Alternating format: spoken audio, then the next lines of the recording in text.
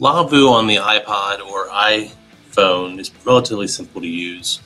You'll be able to, as you can see here on, this is my iPhone 6S. It's not the larger one, it's the regular size one. Pretty normal screen for this. It's slightly smaller for an iPod or an iPhone 5, but still relatively easy.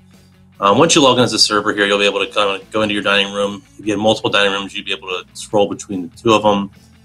Using two thumbs, I'm now just zooming in on the dining room area. So as long as you know which tables you are, you can easily set the table. From the Lavu button, the top hand left, you're able to go to your tab layouts, so quickly and easily run a tab. So depending on how your servers operate, they can run tabs, they can open tables, or we can go right out of the quick serve. So the iPhone or iPod are pretty easy to just jump right in and utilize from either the server's own iPhone or iPod, as long as you give them the passcodes for it, or you can have some bought for your restaurant. So let's go ahead and go back into our table layout. So here from our table layout, let's see table 7, or actually we'll go to table 10 is available. Click on table 10, enter the number of guests. So screen's very similar to your quick serve screen that you normally have, except the options for payment and splitting textual on the bottom, while up at the top is your menu. So from here, we're going to click on our menu.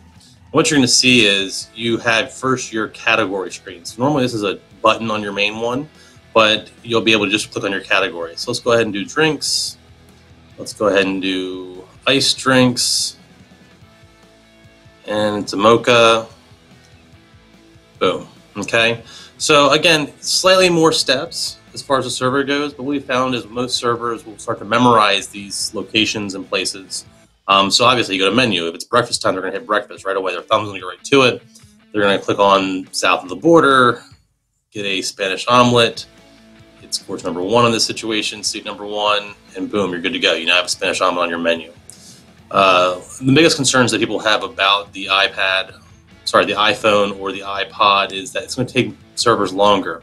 Well, we've actually done a set down and timed these servers and said, okay, well, what's the difference in them writing it down and then going back to the station and typing it in versus typing it in? So what you'll be able to do and see here is that they'll be able to send this entire item. So we're going to enter the send key, which is not hooked to a printer, so we're going to get an error, but we've now sent that Spanish omelet and the enchilada plate back to the kitchen.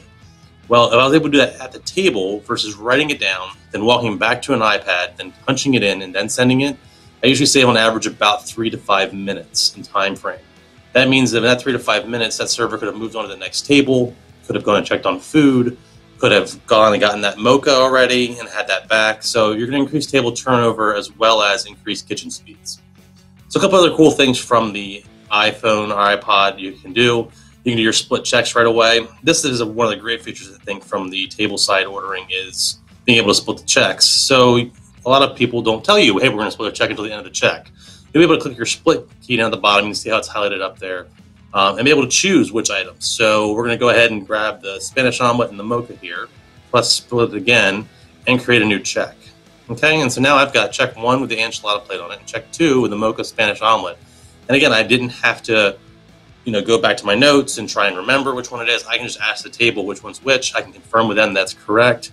And then right from here, we can go ahead and save it or even print it right to the merchant. So click on checkout, and right from here, I can go ahead and just hit the print check key, and off it goes. Okay. Another cool thing is they're going to be paying cash. I can go right to paying cash, or if I have the iDynamo attachment with the device, I'll be able to go ahead and swipe the card at location and give the customer the iPhone to sign with. Most of our stations and our clients don't utilize the swiping portion. They still do the standard take it back, swipe it, and go that route. I think as EMV and chip cards become more prevalent, we're going to see an EMV chip card option. That way it can be done pay at the table. You will see on our website we do have the PayPal swiper, which allows you to EMV the table using your iPhone or iPod, which is another way to be EMV compliant and take Apple Pay, EMV, or MagStripe. Any questions, feel free to reach out to us. You'll see the iPhone and iPods are available on our website, as well as cases and swipers to go with it. Thank you.